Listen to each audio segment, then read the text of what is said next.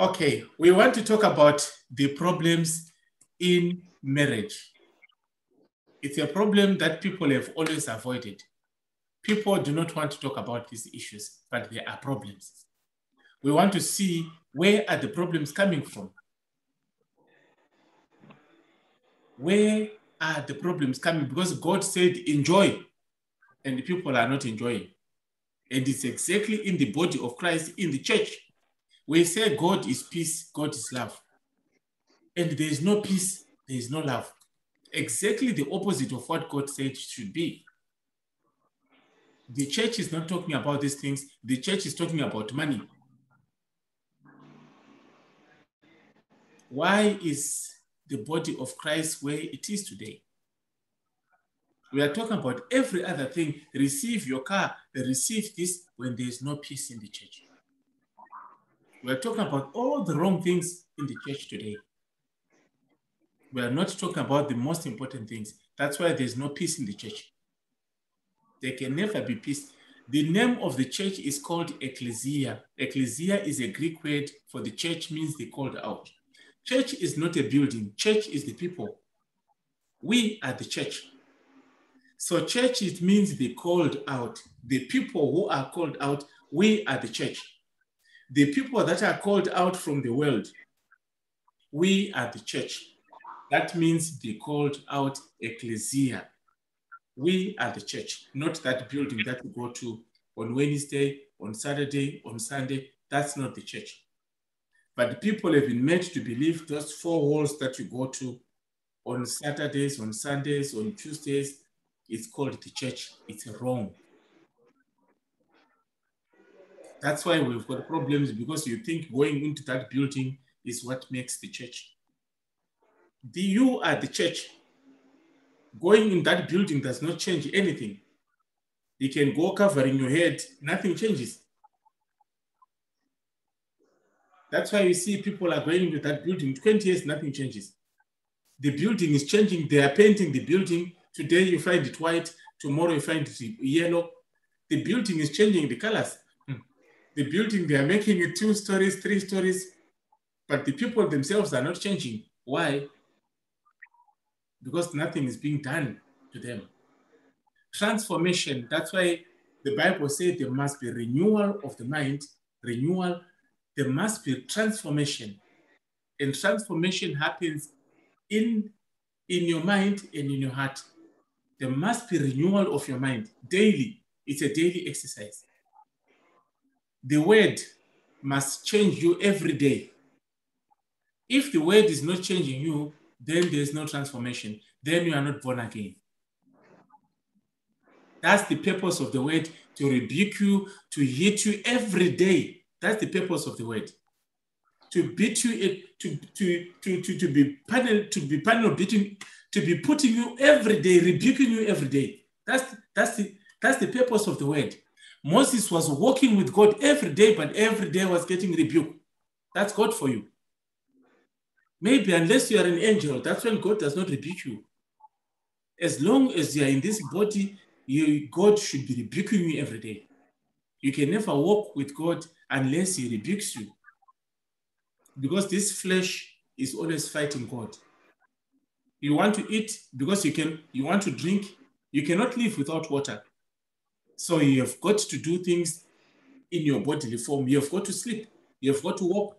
Anything that you do in this body goes against the spirit at times.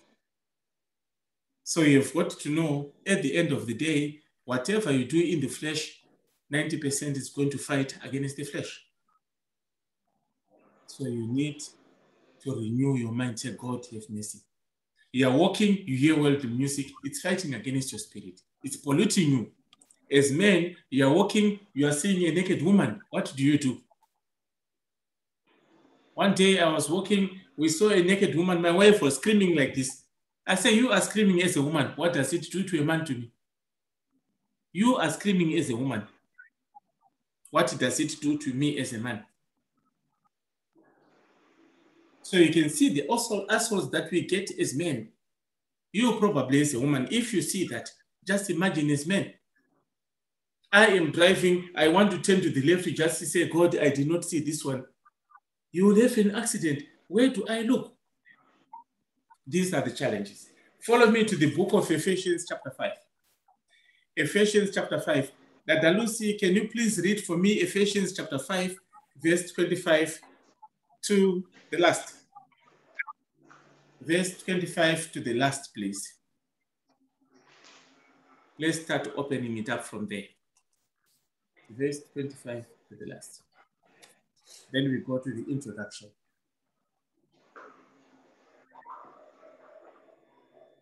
Ephesians chapter 5, verse 25. No, from 23, please. From 23 to the end. Yeah. Amen. I'll read in Jesus' name. For the husband is the head of the wife, even as Christ is the head of the church, and he is the savior of the body. Therefore, as the church is subject unto Christ, so let the wives be their own husbands in everything. Verse 25. Husbands, love your wives, even as Christ also loved the church and gave himself for it. 26, that he might sanctify and cleanse it with the washing of water by the word.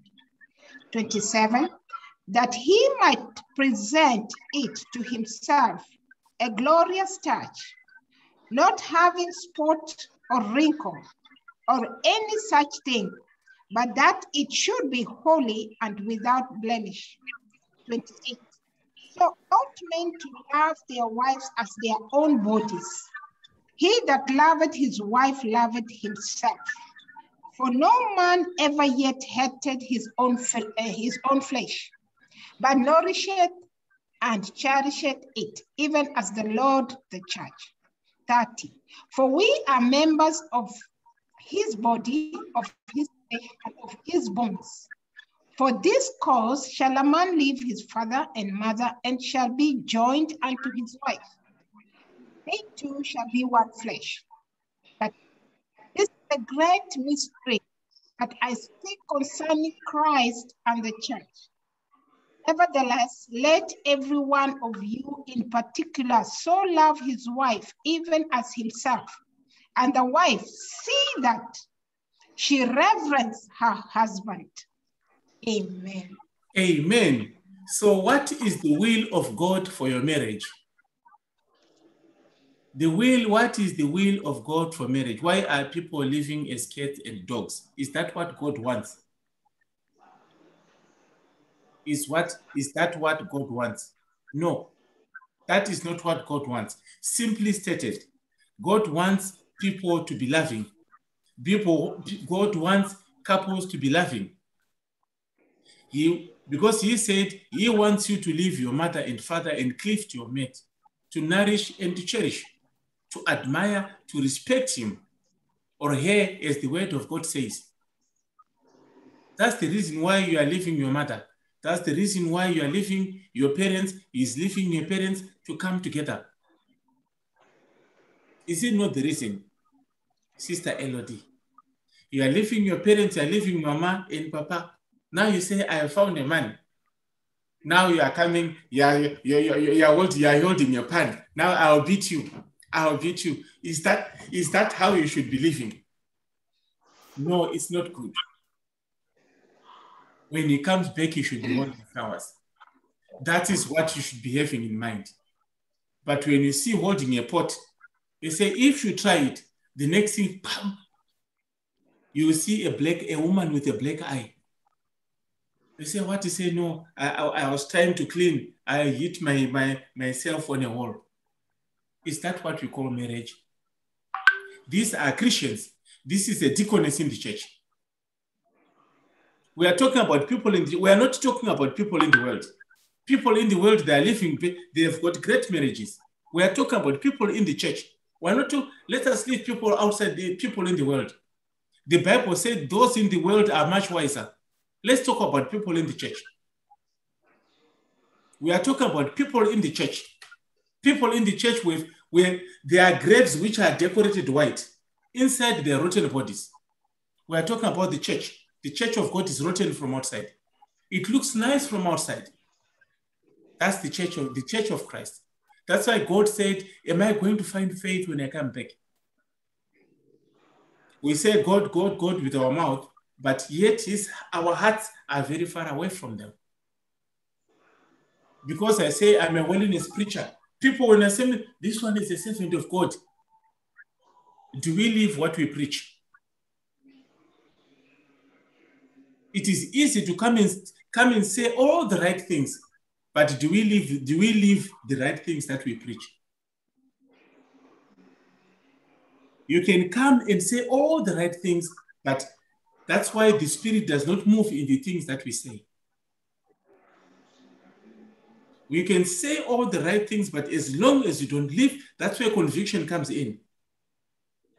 You can minister to 50,000 people as long as you don't live those things. That's why you saw the testimony of Sister Clay moved thousands of people, even in a death, because why? The Spirit still lives in those things that you are saying. Because why? She lived those things that she was saying. That's why people are still converted by a testimony. She lived those things because why? Those things that she was talking about was truthful. Look at the things that you say from your testimony. I said these things, that is my testimony. I left my marriage of 17 years. Is it true? Yes. That is the testimony why people are being moved. Is it true that I did this? Yes. People, is it true that is the sacrifice that you made? People say, no, it cannot be true. You said you left everything. Is it possible? Every other thing say yes, and you started from zero, say yes. It's not possible. That's a sacrifice. That's what moves somebody. If it is true, then the Spirit walks in it, it backs it up. Somebody say, wait. I'm in a similar situation. Then somebody say, if somebody could do it, God, can you give me the grace to do like what this woman did? That is the sacrifice. I used to womanize. I used to sleep with 15 women. This one is me. I sleep with 2-3 women in a day. So this one needs to do with 15. So God, if you could heal this one, you probably can do it with me. That testimony alone, you say, God, can you do it for me? Because you are speaking what the idea of a testimony is when you are speaking truthfully, God moves. That spirit, you have got to live. That's where the value of your testimony, the testimony of your salvation. When you live through what you are talking about, there's punch in what you're saying. So God, we have got the 3 things that you must know about marriage. 3 things that you must know. God wants you to be happy. God wants you to be happy. We are not going to talk about the things that the devil is your enemy. But we must say you have got your own problem with character issues. If you don't control your tongue, we can point to the devil when you have got your own problems, your own character problems. We cannot say the devil when you cannot control your tongue. Devil is a devil. I cannot go and drink beer and drive a car and I say the police here, they are a problem. The police here, they discriminate because I'm a black person. No, stop blaming the police. They are doing their job. If I don't drink beer, now if they say if somebody drinks beer, they will take their license. I'm not interested because I don't drink beer. I'm not affected. If you don't talk, if your husband comes and talk and says this, you keep quiet. My Lord, say this, you will never know he talks. From that soft answer, he said, no, you will turn him down. That's wisdom. So every one of us have got a role to play. So God wants you to be happy in your marriage. He wants the 2 of you to be one. That's why the Bible says here, he wants you to be one. Yes, you are living as 2. I did a teaching about the Trinity, covering the Lord Jesus Christ, that is God, covering the Holy Spirit, that is God. He is a person and he is God. He is a deity. So the Bible here, they say God wants us to be happy. God, he wants husband and wife to be one. The Bible says you are one flesh. So if you are one flesh, you make the other one unhappy, what makes you happy? If you make your husband unhappy, what makes you happy as a person? What are you hoping to achieve? You make your wife unhappy, what are you trying to achieve? I want us to see from the biblical point of view. That's what gives you understanding. Proverbs chapter 14, verse 1, the responsibility of building a home lies with a woman. That's why the Bible says the older women must teach the younger ones. That's your responsibility. Your aunties, your mothers, you counsel the young ones when they come. They will come and say, Auntie, what should I do? You can only give that which you have. You can never deceive yourself. They say, no, you know, when he comes and do this, you cannot cancel, because you cancel as a Christian. You don't cancel as somebody in the world. No matter how wrong that person is, you cancel with wisdom. You don't go on the side, you don't come and push the other person away. No. Element of forgiveness, element of this. Say no. Look at the older generation. I got my husband. He was in adultery. I'm filing for divorce. I caught your father 7 times with a woman. Here I am. That's why you grew up with 2 parents. Yeah, I cannot take it. I cannot take it. The mother said, look, you see, these are the 2 children in between you. These were from this extramarital affair that your father went out. Are you not there? That's your mother speaking. If I had gone out, you risk being brought up, raised up by another woman. That I could not risk. I had to sacrifice so that I can raise my own children. But here we are. That was wisdom. She had to sacrifice. She had to give in. Until the man came from his temperate madness. That was wisdom. They did not have pride. It was not that they were foolish, like this young generation think they are doing. That's why we've got more prostitutes now than we had before. Women are sleeping anyhow. Me, I cannot tolerate it. You go and sleep with this one. Before you know it, in a span of 5 years, you slept with 15 to 20 men. Because things are not working out. Look at the older generation. They only slept with one man. The man that married them from the youth is the man that they slept with. This new generation, before they married, they slept with 20, 30 men. That's why they call it trendy. And the Lord calls them prostitutes. You are not going to inherit the kingdom of God. Because we are talking about marriage, it lays the foundation. That's where the spirit husbands comes from, the soul ties. Struggling as Christians with these things, with these issues. Every day we are battling these problems because why? You need deliverance. These problems are in the church. God wants you to be happy, but these foundational issues are there. These are foundational issues. They are there. Christians are struggling with the issues. They have not been delivered. You think I was having fun. Now that fun is coming and still enjoying in your marriage now. You don't know what else to do. People are too embarrassed to come out and share these problems now. How do I go and ask for deliverance? They suffer in silence. And if you die, you are going straight to hell because it's an adulterous relationship. It's an adulterous relationship. If you die, you are going straight to hell. Believe me, I tell you in no uncertain terms, if you die, you are going straight to hell. There is another person in your life. It's a relationship, whether spiritual or physical, it's a relationship. You go straight to hell. Luke chapter 16, verse 18. We are in a relationship with another man or another woman. It's a relationship. Don't be lied to. You say, no, I did not know it's another man. It's a relationship. I will tell you on good authority, it's a relationship. You go straight to hell. So God wants us to be happy because we are one flesh. So we must be in agreement, at peace with one another. God wants couples to have a strong, consistent, stable relationship. Stable, beautiful marriage. That's what God wants for couples.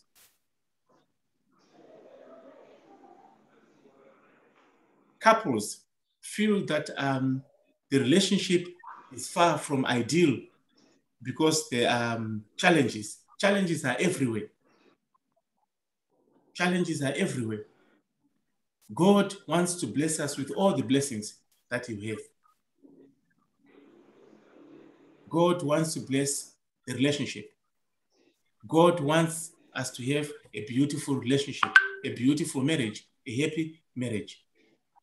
And God has a plan for the marriage.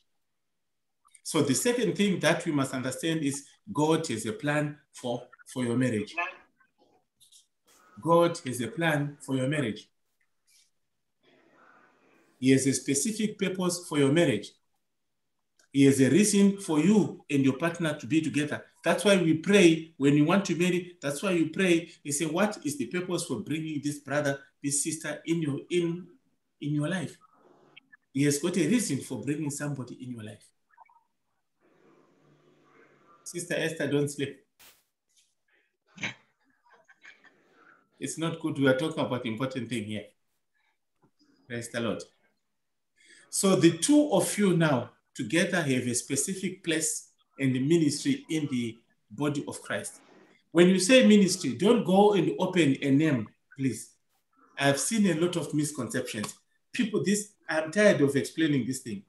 When you tell people you've got a ministry, Sister Elodie, when I say you've got a ministry, don't go and look for a name and say, God called me into a ministry. When you say God called you into a ministry, you can be in CHMI and operating there. That's a ministry. As a child, you can have a ministry.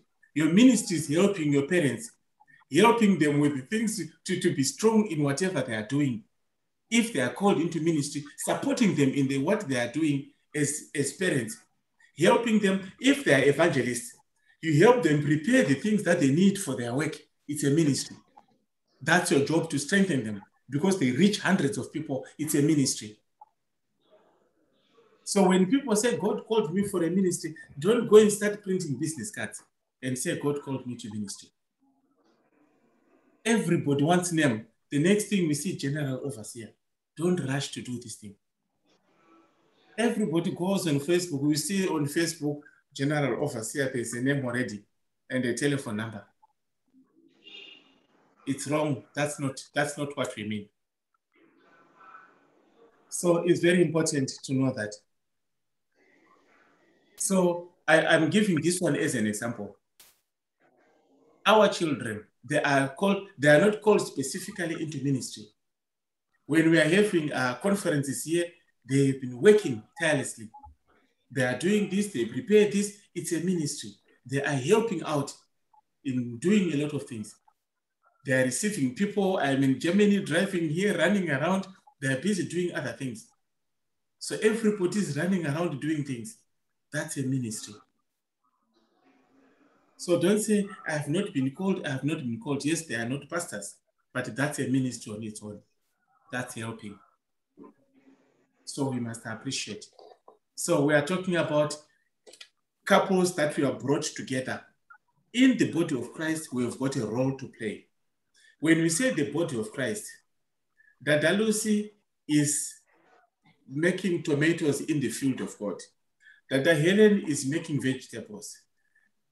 Dada Esther is making paprika. Sister Elodie is making rice.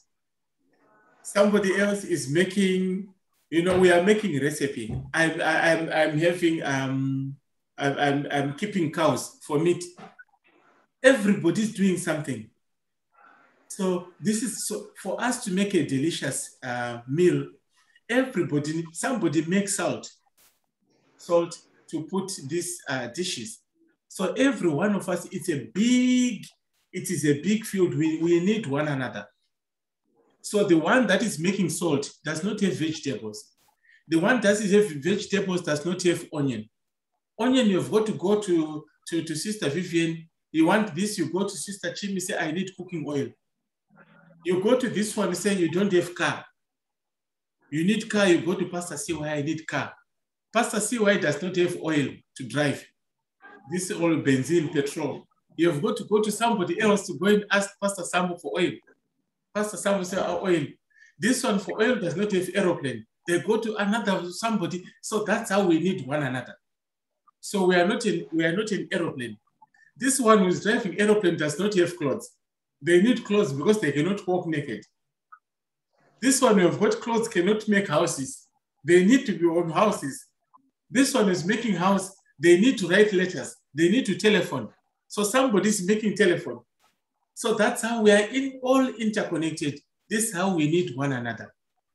So we are no more less special than another.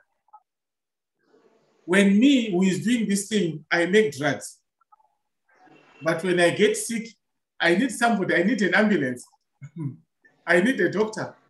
When my eyes are not working well, I need also somebody else who is sick, who check my eyes.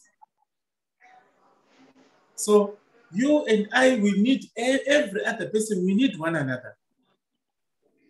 There is something that you know I don't know. So you know this thing, I don't know this one. So that's why we come together.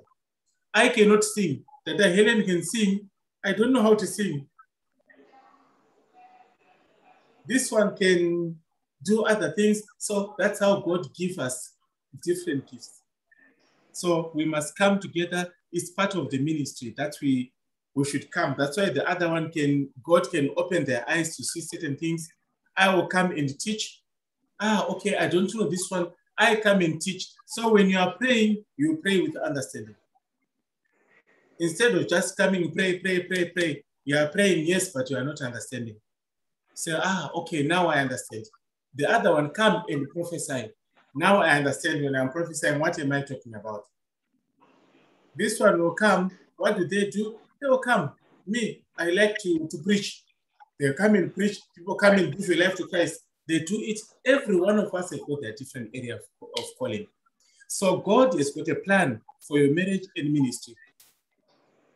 It doesn't mean that you are called into full-time ministry. But God has got a ministry for you. Like I said, don't go and print business cards, please. Don't go and... Every believer has got a ministry. Every believer is a minister.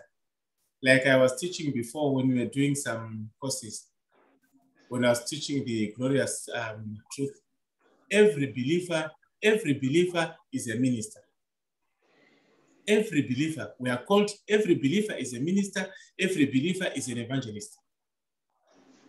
In your family, siblings, you must be able to, your mother is not a believer. Your father is still drinking beer.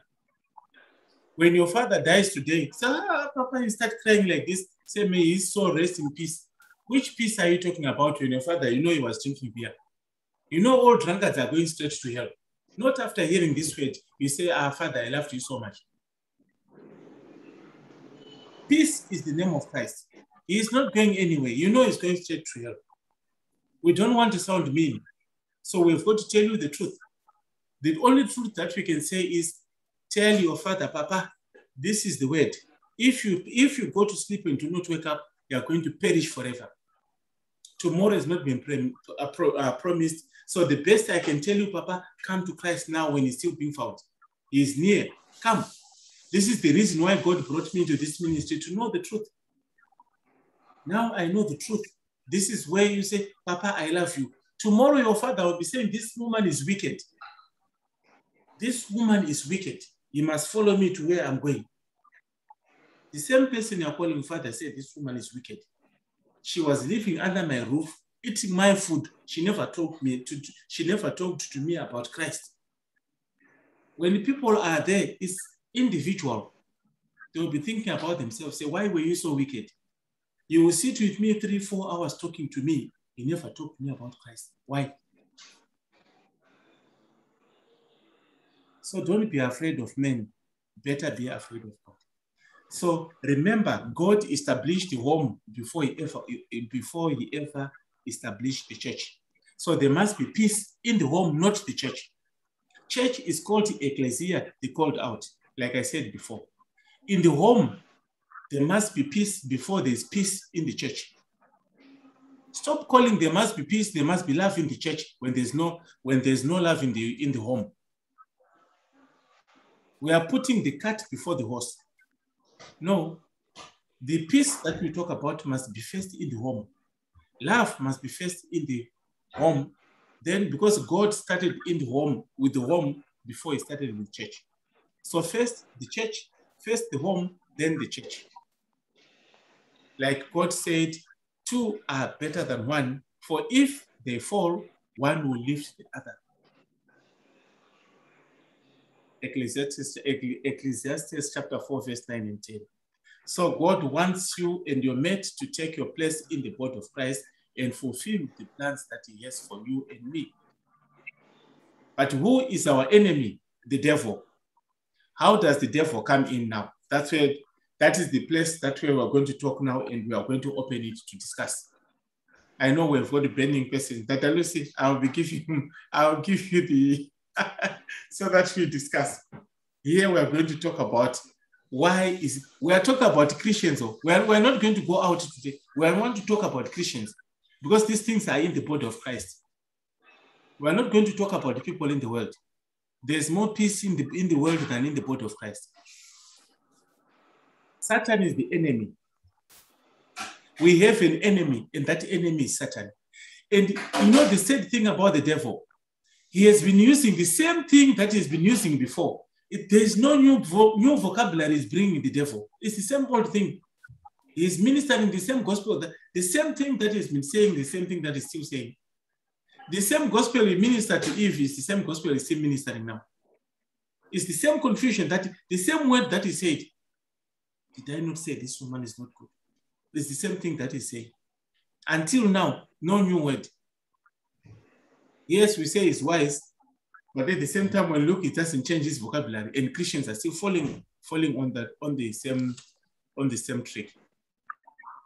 So therefore, he doesn't want God's perfect will in our life to be fulfilled. He will do everything in his power to thwart God's plan in our life.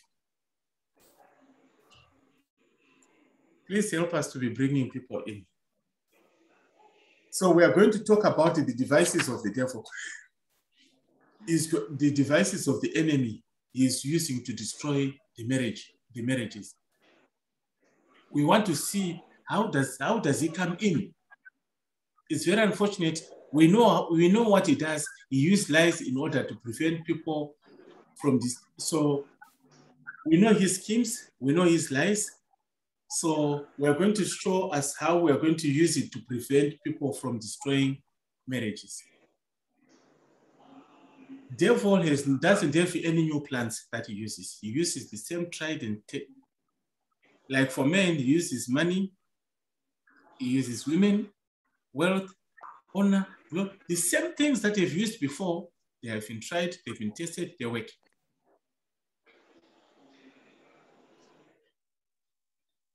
So people say, yeah, therefore, people say the devil is foolish. We know it's not true that the devil is foolish, but we know that he has no new tricks. He deceives the body of Christ with the same old lies again and again. The only thing that we must do is we must learn to detect his voice. We must learn to discern, to detect his voice when he speaks. That's the devil. Because he whispers the lies in our ears. If we don't, we will let him deceive us and destroy our marriages. So we will learn to recognize and then refuse the lies. The Bible says in John chapter 8, verse 44, the devil is a liar and the father of all lies. He lied to Adam and Eve in the beginning, and he's been lying ever since. So when the couples hears these lies, they believe them, they accept Satan's deception as a reality. So we must recognize the truth and realize that the enemy is whispering in our ears. Many Christians' marriages have been wrecked. They're in a shame, wrecked into total wreckage because of arrogance, because of the things that we take for granted as Christians. The first lie of the devil is God's word doesn't provide healing for marriages. God's word doesn't provide healing. We know in marriages, people have differences. They have what a face. Misunderstandings do happen. And they will say, no, it doesn't happen. They should not, don't even forgive. Just forget, but don't forgive. These are the things that has brought a lot of hate in marriage. I'll open it up, then we'll be coming in and be sharing. Dada Lucy, can you tell us why is the Christian marriages in a in shambles? We're talking about, especially even ministers. We're not talking, let us not go very far. It is in Christian homes, ministers' homes. Not, we cannot put these things sweep them under the carpet. The more they are talked about, the more we shame the devil, the more people look for solutions, the more people begin to look at them closely. The more people say, it's an issue. It's like COVID, it's a reality. The more people talk about it, the more people start to look for solutions. We cannot continue to pretend these things are not an issue. They are issues. We are all counselors. We have been talking about these issues. Privately, we are counseling people. I think all of us, we have been counseling people day in, day out over these matters. So from our experiences, we can tell ourselves honestly, without talking about names, they say, yes, it's a sad reality. They are Christians. Why are we having these problems? Is it disobedience? Is it character issue? Is it money issue? Where is it coming from?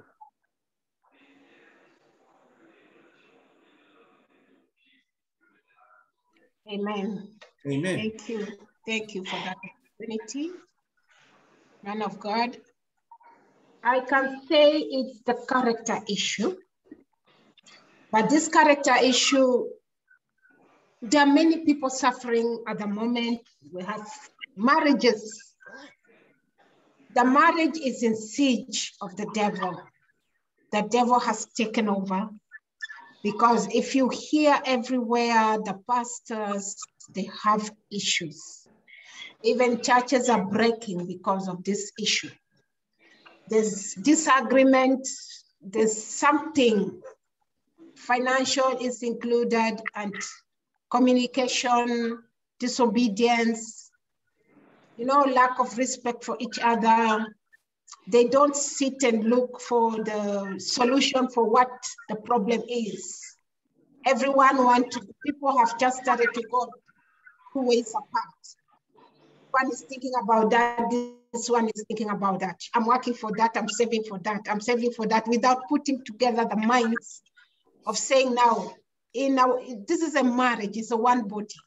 The Bible says, like for a woman, it says, for the husband is the head of the wife, even as Christ is the head of the church. A man being the head of the house, he manages everything. He's the manager here. Everything has to go through him to the wife, has to come through him to the wife, and the wife has to receive what the husband is putting on the table. So he say, receive and check about it and say, okay, this thing we have to go, this direction we have to go. There should be an agreement. So we have lacked unity in the marriage. We have lacked friendship in the marriage. Communication is lacking in the marriage. Because if you don't have friendship, you cannot agree with anything. So even if you pray to God and you don't have friendship with your husband, that means you don't have friendship with God, because the Bible says The husband is the head of the wife, even as Christ for the church.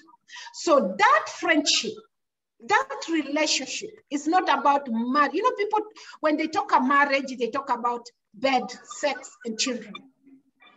That's just part of it. But marriage is a whole package.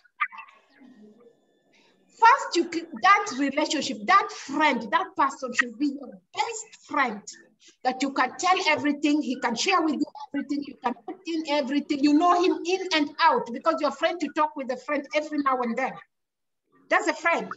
And that's why, you know, if you don't agree with your husband and you're going on your knees to cry to God, oh God, help me, that, oh God, you think God is going to help, because the first ministry has failed. So I don't think God is going to enter and answer that question before you start settling the first issue. You know, some problems can come in the family. You can have some problems while not knowing the source of the problem. You can have issues, let's say sickness or illness, but God will tell you first, go and settle your marriage. Before you know, you start asking him what you want to ask. So God will not settle your problem if your marriage is breaking apart. You can't ask God for that while you are not having respect for your husband, because that works one in one. So Jesus is in the marriage. And if Jesus is in the marriage, he's the one to heal you and to provide what you want to ask God to give you. So we as Christians, I see marriage as a ministry, and it is a ministry. I see that man being that head, that priest that deserve all the respect than anything else. That's the man that I have to, because Jesus is there, and Jesus is him, I'm going, whatever I do, he has to be consulted. He's the one to give me direction. He's the one to teach me. I'm under him. I'm his partner. So he has to lead me. I follow and I help to direct. Where there is wrong, we have to settle. So marriage is breaking because of friendship is not in the marriage. There's not enough communication. There's no agreement in the marriage. And that's why people are breaking up. And the character. We women, we have a lot of mouth. You don't listen. If you are talking to God, you know, God also, you just don't go, but God, give me, and you don't listen to him. It doesn't make sense. You have to give time to listen to the voice of God. God is speaking, because in that process you're praying, he needs to speak to you. You don't have to, 1 hour you're only praying and you haven't given him time to talk. So it's the same way to the husband. A husband and men that don't talk much, they talk very few words. So talk to him and give him time. Let him speak his mind. Let him give you what he has in mind. But if you talk too much, he'll shut up, he'll close up, and you never know what is in his heart. You never know what is in mind. Because you have closed him, he can't say anything, because you are the one talking 1,000 words in a second, while you can't give him his mind. You can't give him any time. So that brings conflict. You see the man walking away from you. You see a man not listening to you. You see a man now moving away silently. And then you say, he don't love me. He don't do that. These days, he don't. But it's you who is moving away from him. So he's giving you time, do your thing. I do my thing. Because and you with your mouth, with your character, you're pushing him so far away. The more you push God away, slowly, the Holy Spirit goes away slowly from your character.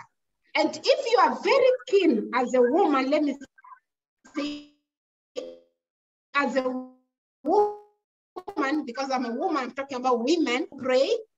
And the moment you are not respecting your husband, the Holy Spirit is moving away from you without you knowing that you are getting empty. Because of that disrespect, because of those words you're speaking, because of that character. So my question to finish the thing so that every other person can speak.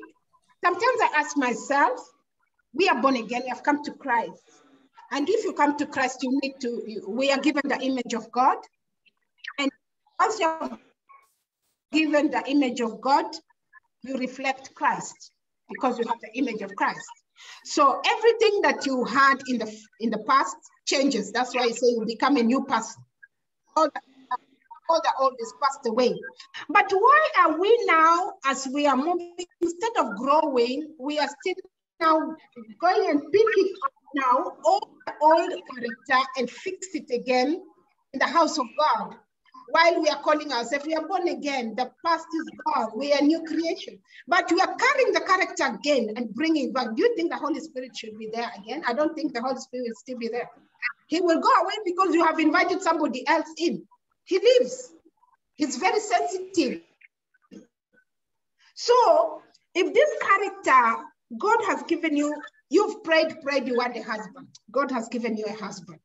Husband comes. After first child, it was okay. The second child was okay. The third child, things changes.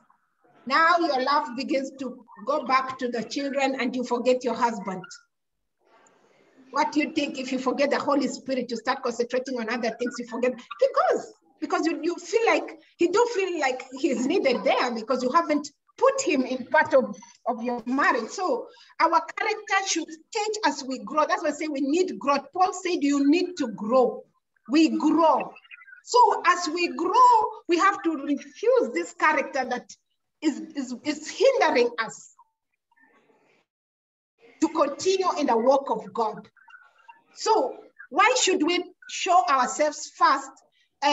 Because we talk about status. What are the status? The status, people talk about status, Christian health status, and all, but we have status that people outside there, they don't see. They don't see. They see a prayerful woman, they see a long cloth head scarf, but the inner character, that status, they don't see. So if you look down yourself, that you don't forget that God is watching that character. God is watching you. So we need to change because now this is not the time now to start. We are supposed to be running the road forward. We are not going to go back. So if now instead of going back forward, we are going backwards, it doesn't help anything because you are going to the wrong direction. So I will leave it there for somebody else to mission. God bless you. Amen. Praise the Lord. I wanted us to read Ecclesiastes chapter 4, verse 9. Ecclesiastes chapter 4, verse 9.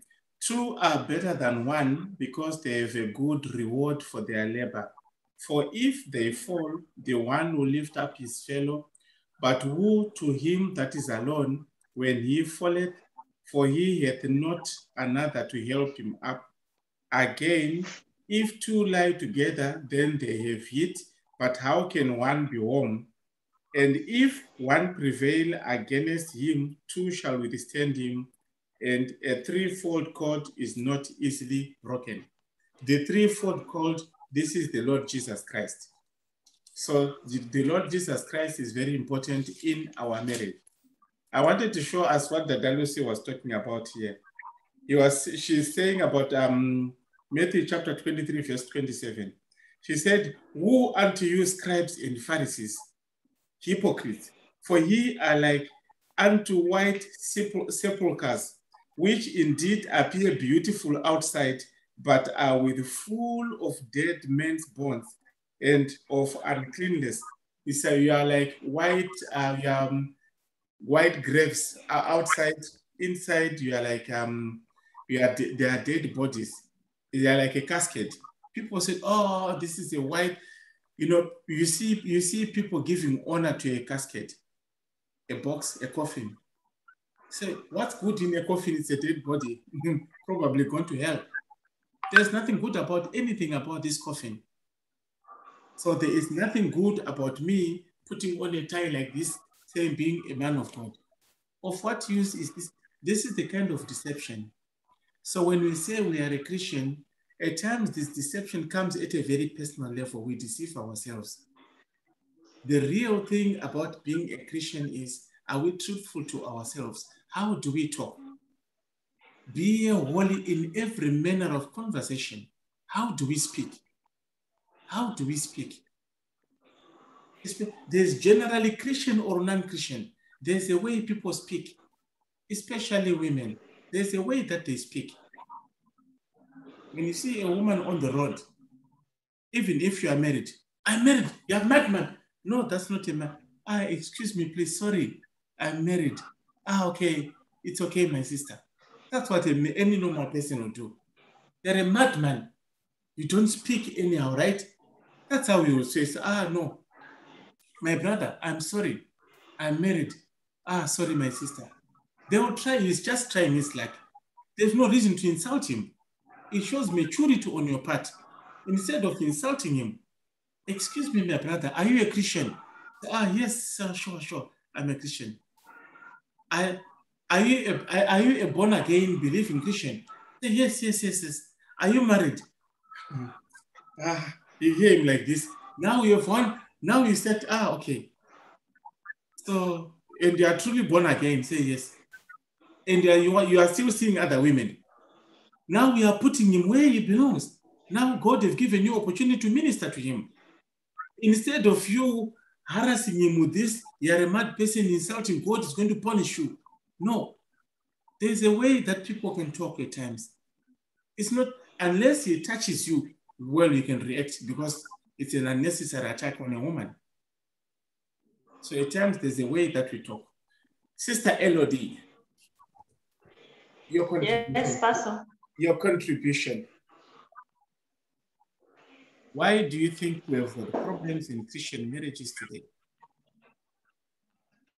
From the people Sorry, what did you say, please? Why do you think we have got these problems, Christian marriages? Problems, probleme. From the people that you see around you. You hear them shouting each other. You see a woman holding a pot. Maybe the husband, he goes drinking. Yeah. He doesn't pay the school fees for the women, for the children. He comes back when the money is finished. The woman doesn't know what to do. And there's a fight. All right. Okay, so thank you for the question. What I think it's about the submission, the obedience to the word of God, because God knows why He said a woman should respect the wife should, respect, man should respect her husband. God knows why He said that, but sometimes it's very hard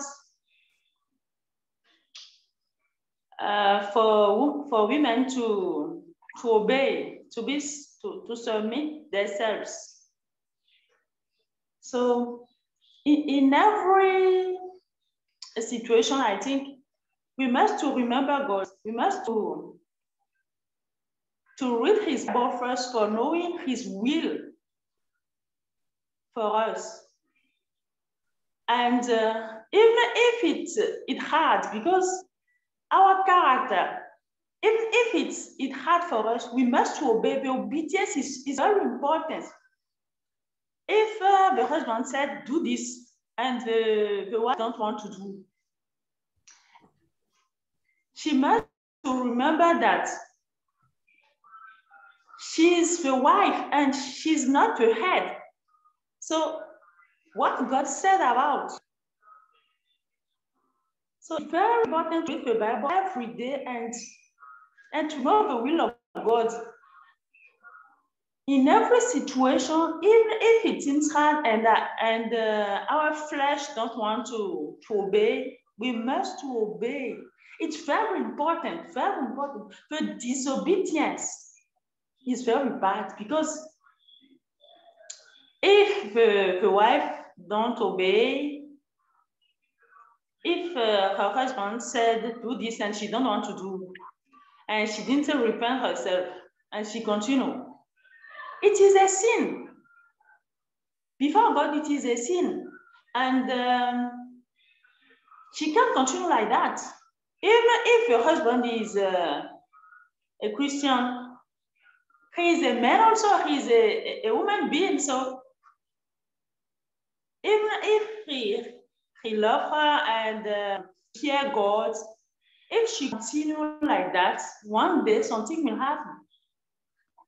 So I think first we must read the word of God for knowing his will for the wedding, and we must obey as women, to obey. Even if it seems hard, even if it is something we don't like, God said to obey. Oh, the obedience is so important. That's what I think. Amen. Amen. I want to give, there's an incident. There's a woman who has been an evangelist for over 38 years.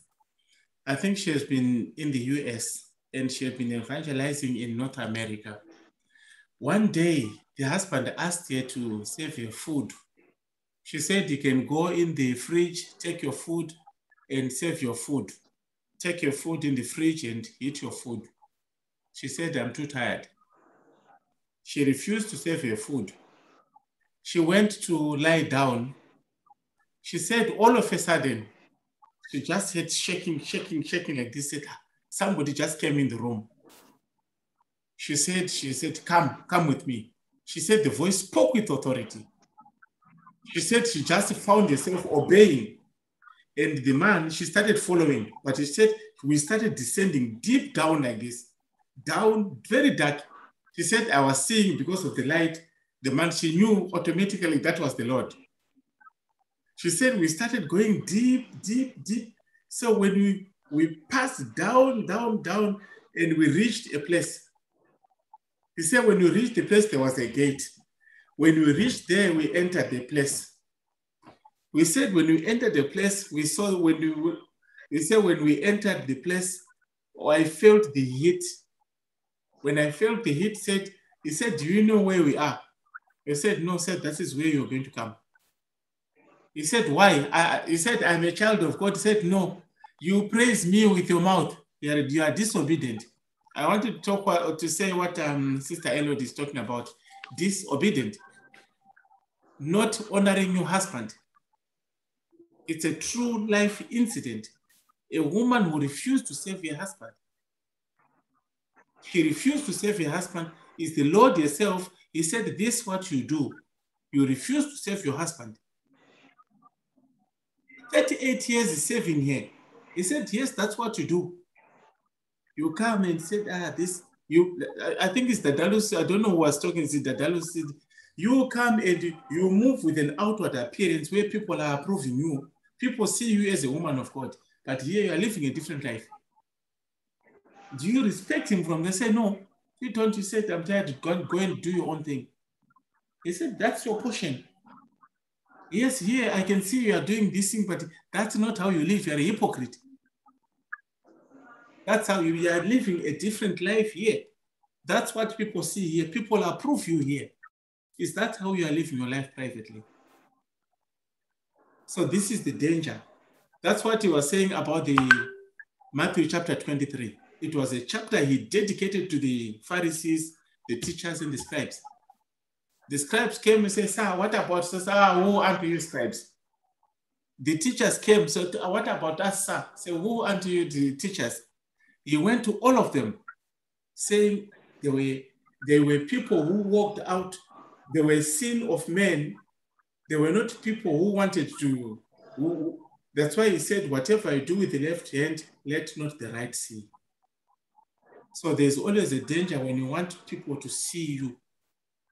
That's why you see even people when are performing miracles now, they want to be seen by camera. So they just say, wait. Father, in the mighty name of Jesus, come so that the camera can capture. And the next thing, when a person is waking up, you can see a person waking up from the dead. Waking up from the dead. It's done for the camera. Do you really think a person in the remote village in Kenya, where there are not cameras who are raising people from the dead, nobody is capturing anybody. People were being raised. People were truly sick. Nobody's capturing with a camera, with a phone. Where miracles are really happening. People were reading the Bible inside out every 2-3 weeks. Nobody knows.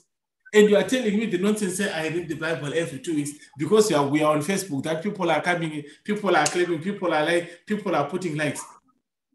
You're on Facebook, we have got a lot of foolish people on Facebook.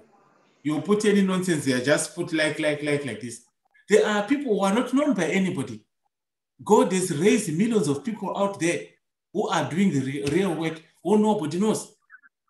So you cannot be putting people, there are people who are doing the real work of God. People without resources, but people touching out lives. Not those sharks. People are saying, can you bless the man of God? They are asking for money. The next thing they look at all your contacts. They are saying, please, can you bless the man of God? They've done nothing for you. They are asking for money.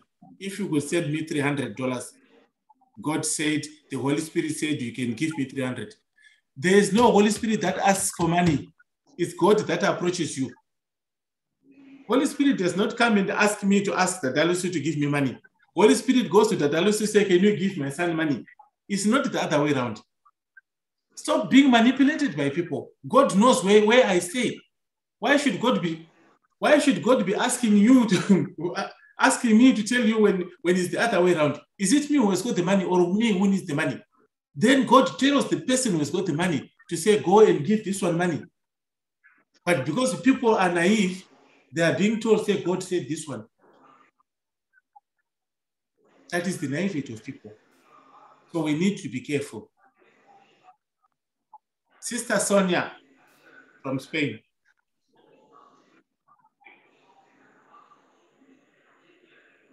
My picky.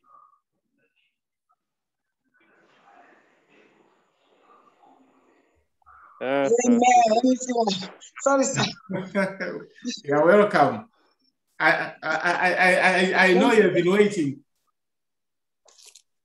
Sir? No, I was coming. I just entered now.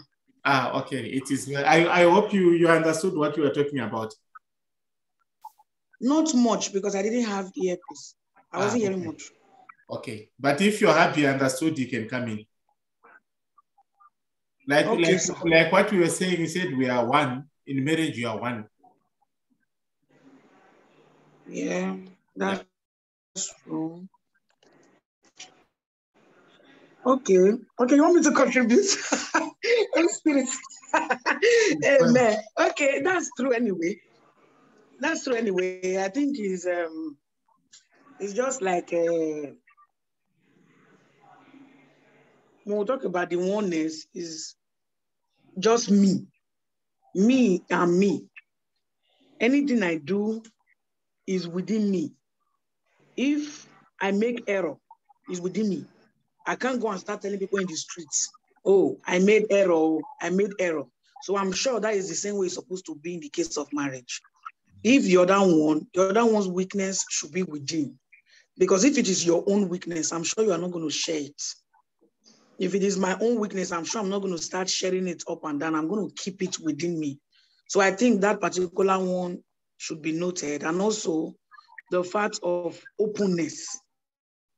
The place of openness should also be there. Be open, being open one to another, I think is actually a route of escape from the tormentor.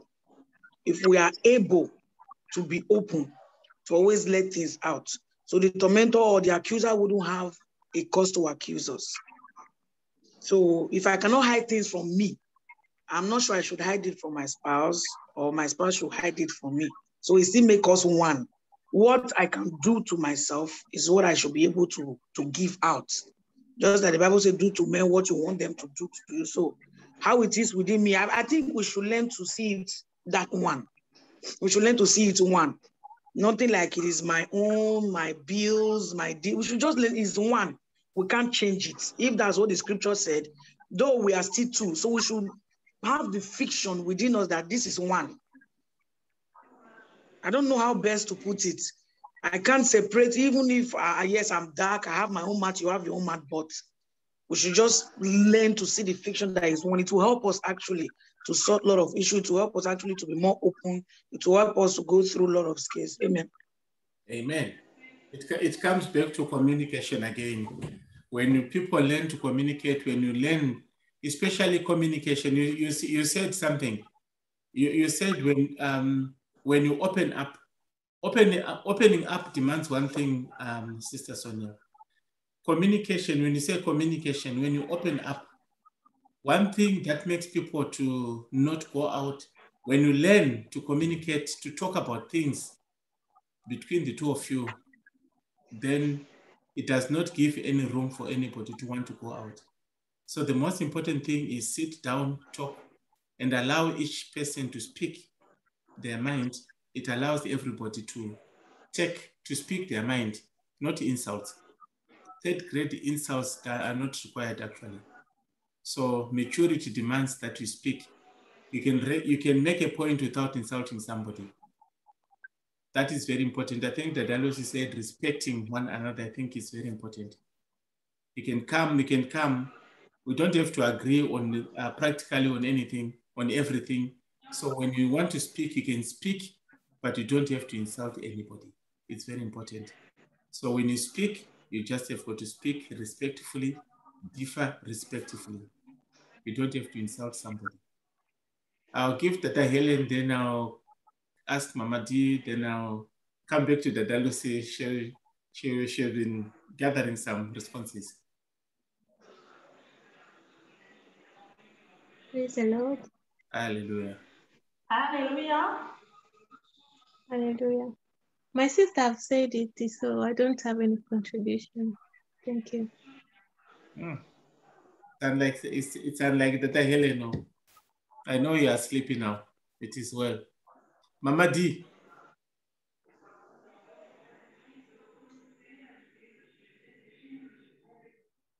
Mama D, are you awake?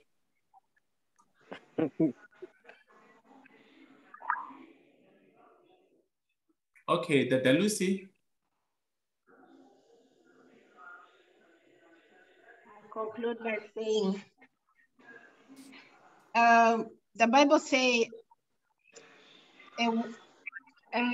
Adam said when he woke up from that powerful operation of God and said, this is the flesh of my flesh, this is the bone of my bones. So it's himself. He said, this is the flesh of my flesh, and this is the bone of my bones. So if you are one, how can you hurt yourself? Because the Bible says, whoever hates the Bible says, nobody can hate himself. Everybody cherish his body one to one. And if you are part, your bone and flesh, why should you insult each other? Why should you fight? Why should you not agree? Because you're one flesh, bones and that woman comes from that bone. So it's part of you. So if you love, you have to love yourself. You say, if you don't love yourself, you can never love your wife. If your wife doesn't love herself, can never love her husband.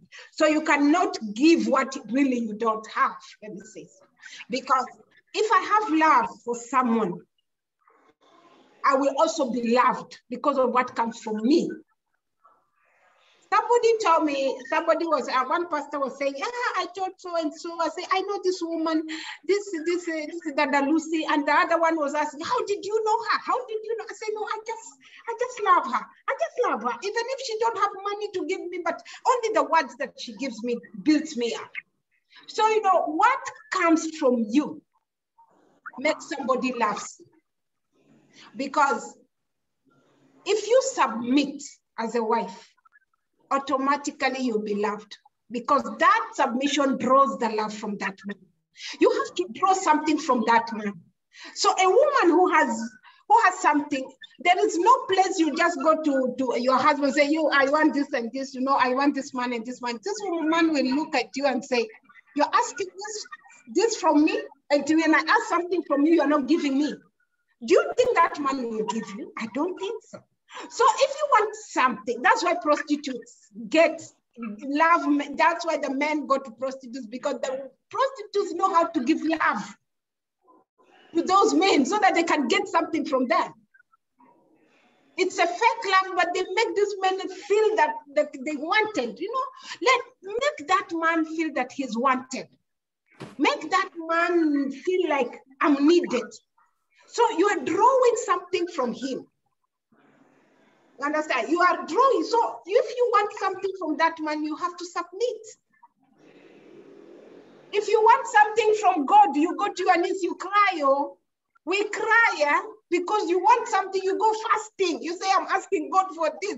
What about that man?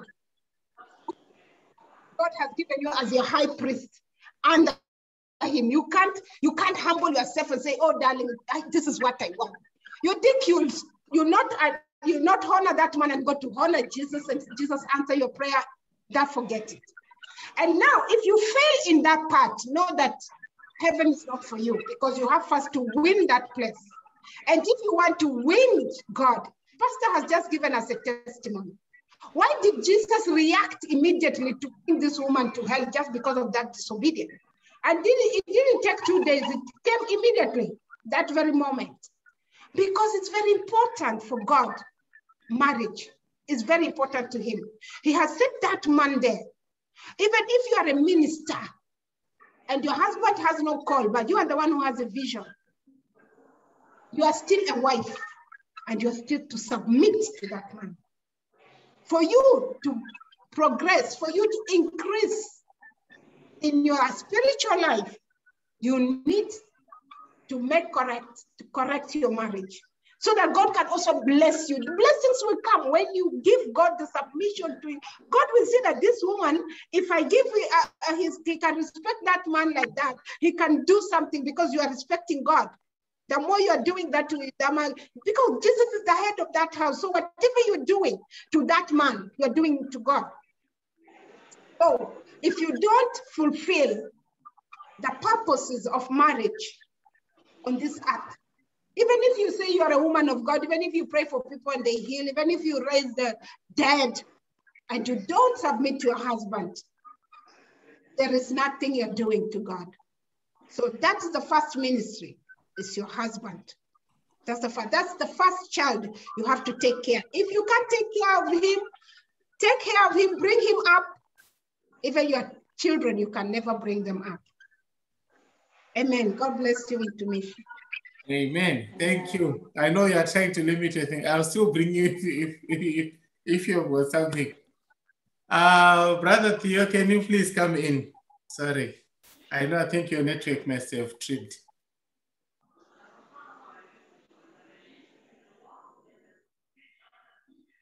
Saint Theo.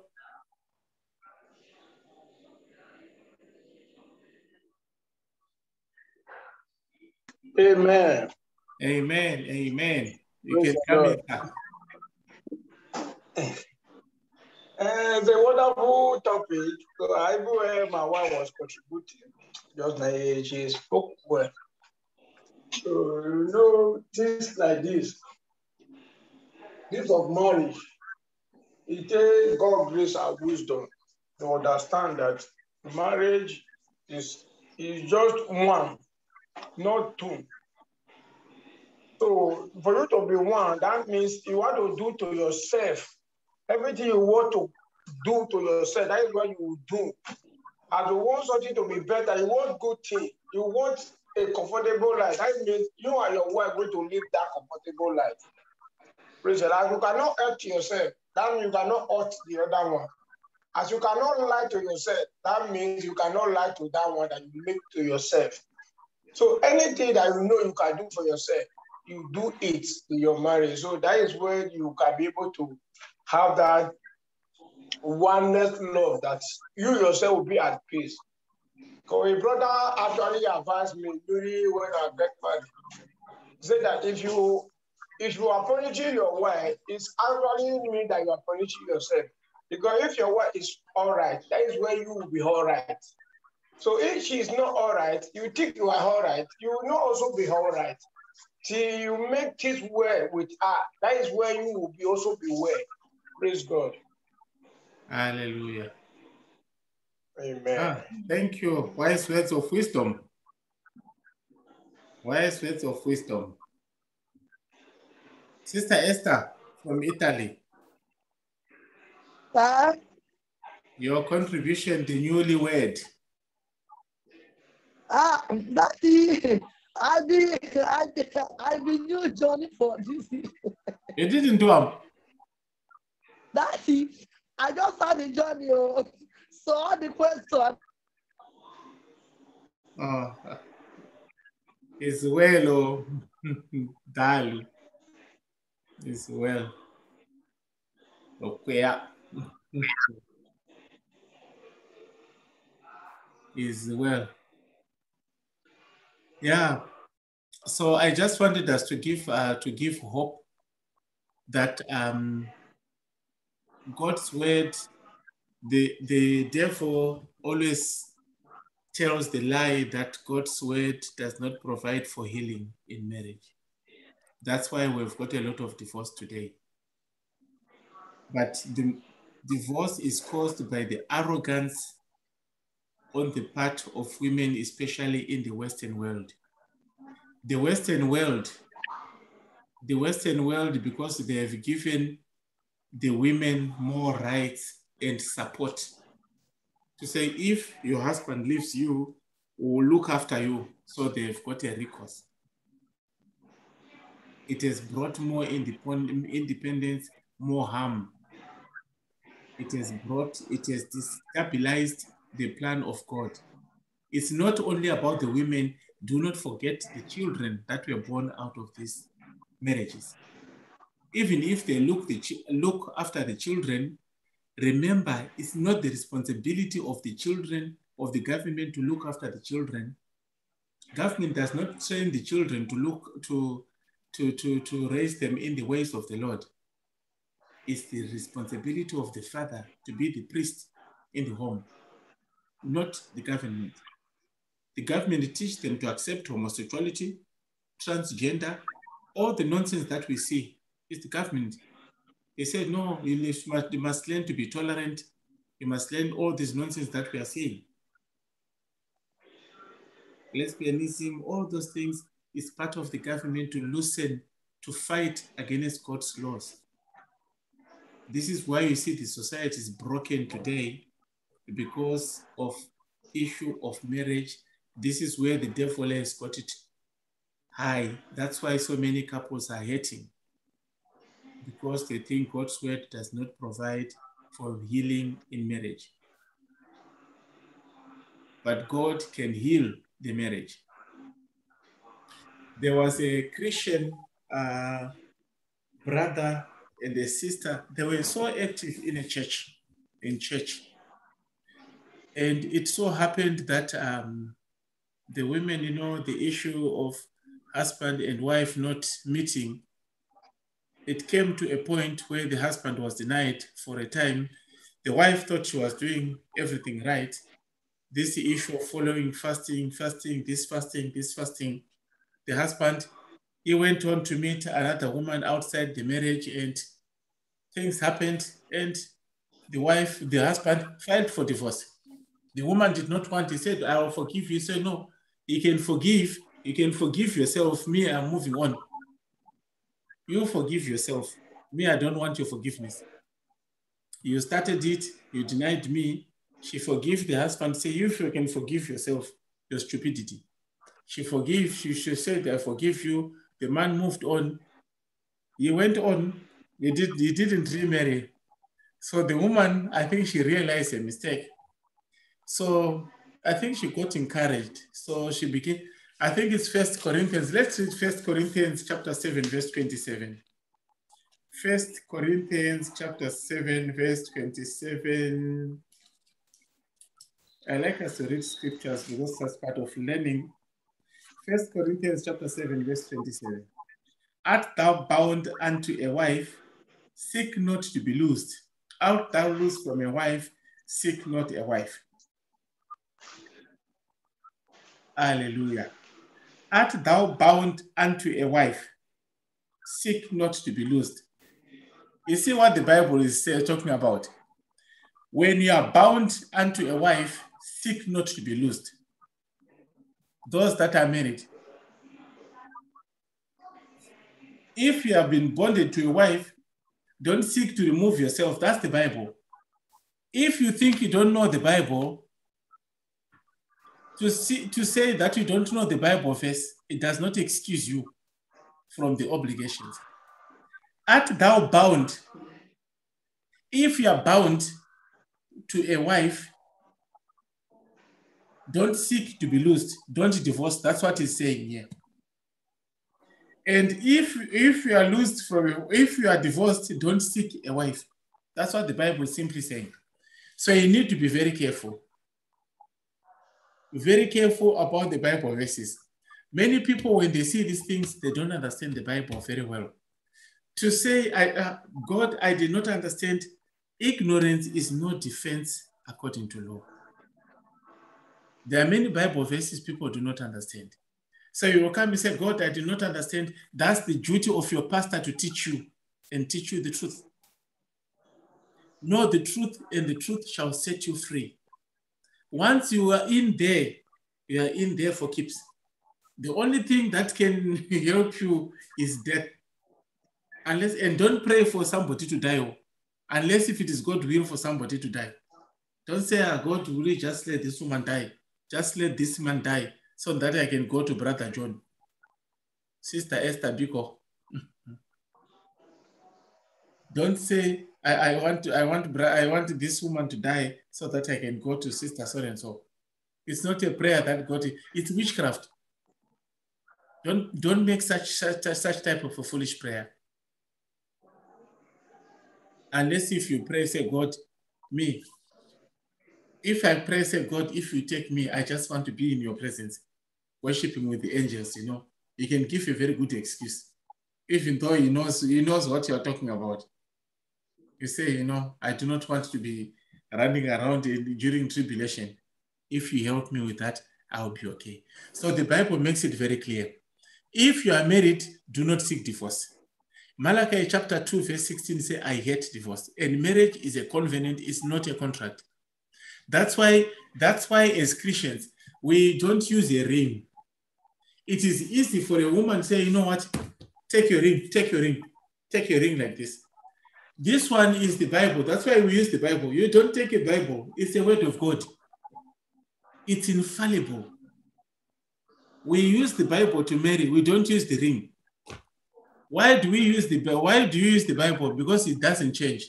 Once you just marry like this, it's forever. That's why we don't use the ring. Don't say it's not written in the Bible. It's not written. It's not written. It's written. We use the Bible. The ring does not exist in the Bible. Don't be deceived. The ring, you see a person taking the ring, you can keep the ring. They will go to the court. The issue of the court is to help secure the interests of my wife, because my wife changes the surname from her maiden, from her family name to my name. Because if something happens to me, she will not access anything from me. That is one of the reasons why people changes the surname. That's why we marry in the court, is to secure the interest. And when children come, they need to bear the same name for easier administration in a family. It's a lot easier if all of you have got one surname. Otherwise, the correct issue of a marriage is when you use this thing. Court, the actual marriage is not when people go to court. The actual marriage is consumed when you sleep with somebody. That's why the Bible says, flee from all forms of fornication. Once you sleep with somebody, marriage is consumed. So if you slept with the 300 people, if you are not delivered, you are married to those 300 people. So be very careful. If you came from the world, if you are delivered, it's okay. If you are not delivered, you need deliverance. Otherwise, you still continue having problems. So Matthew chapter 19, verse 5, it says the same thing. What God has joined, let no man put asunder. So the devil wants to come and tell us there's no healing in the word of God. No, it's a lie. If God said no to divorce, that means God has provided a solution. That's why the Lord Jesus Christ came. He came for that. Healing was part of the process of the divine for this redemption. So get that into your spirit, that marriage healing is part of the whole plan of redemption. The Lord went to the cross for that part of redemption. It's never too late for God. Like the example that I was giving you, that Christian couple, that man, when they separated, the woman, she came back to her senses. When she came to her senses, she just said, you know what? She began to reason within herself. One day, she thought, but no, I think the Holy Spirit ministered to her. She said, no, you cannot remarry. They said, I can restore your marriage. She said, what? I can restore your marriage. She began to pray about it. She said it was not so from the beginning. She began to pray about it. She increased her confidence in the whole process. Before she knew it, there was hope. Today, the couple, they came back together. They came back together. The Lord said, your thoughts are higher than my, he said the man had already moved on. So he said, no, my thoughts are higher than your thoughts. I will restore your marriage. So when she heard that, when she was praying, she said, no. She thought her mind is playing tricks on her. So when she heard, they said, what? So she began to, she thought she had lost her husband. So God said, I want to restore, because they had already divorced. But 1 year later, God brought the husband back.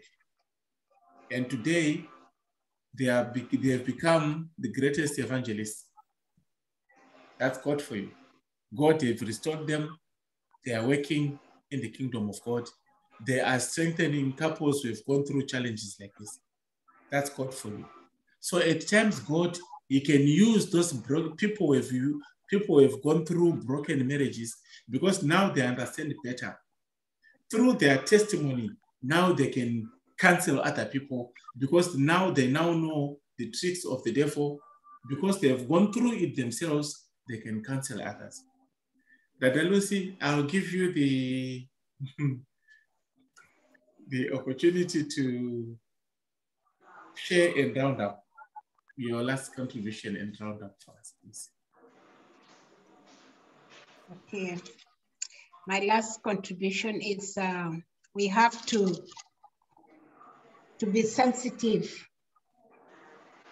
We have to be sensitive when the enemy is coming in. You have to be sensitive as a woman of God. When something is happening, you know it's the devil. Or what is it? You have to be sensitive in your mind and be prayerful. Be prayerful. And be obedient to God and to your husband, because that's where the devil is attacking at this moment. The devil, you think, how is the devil want to bring the church to hell? Through marriage, divorce. There are so many divorces. So if, you know me now, let me say me now, if I get married right now, I will hold that marriage with all my heart and mind and strength. Because of what? Heaven. I will not joke with it. So if you people who are in marriage, secure your marriage. Secure your marriage. Because that's the easiest way to go to hell, is marriage. The easiest way to go to hell is marriage and the pulpit. So if we come to the pulpit to preach, let's give what we have. Don't give what you don't have.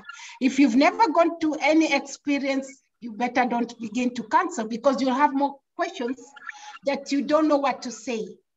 So as our sisters say, you yourself do to people what you will want people to do to you.